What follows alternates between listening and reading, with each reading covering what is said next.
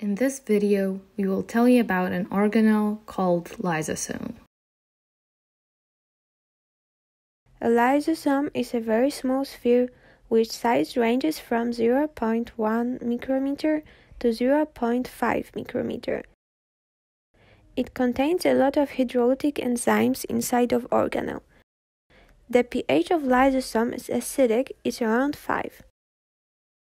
The membrane is made up of phospholipids bilayer, which is essential that acidic inside of organelle won't leak out into neutral cytosol. Proteins are transported inside the lysosome through the membrane to prevent infiltration of acidic lysosome's fluid. Lysosome's function. Lysosome's role in the cell is to get rid of unnecessary substances. First, the lysosome engulfs the waste product and gets it in contact with the hydrolytic enzymes. Then the enzymes destroy it. When it digests stuff from outside of the cell, it's called endocytosis, which happens with the help of endosomes. In that process, endosomes deliver substances to the lysosome so that they can get destroyed before they have the chance to get in contact with the rest of the cell. When it digests stuff from inside of the cell, it's called autophagy, which happens with the help of phagosomes.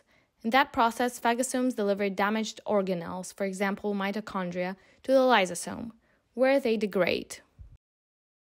Lysosomes can be found in all animal cells, but it's hard to determine whether plant cells also possess lysosomes.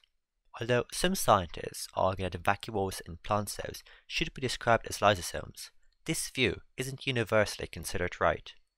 Usually, lysosomes aren't necessary in plant cells because the cell membranes are thick enough to keep substances that are destroyed by lysosomes out of the cell. What would happen if there will be no lysosomes in animal cells?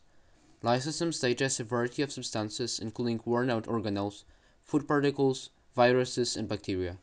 If there were no lysosomes in the cell, it would not be able to digest food, and there would be an accumulation of waste like worn-out parts inside the cell. Thus, cell will not be able to survive.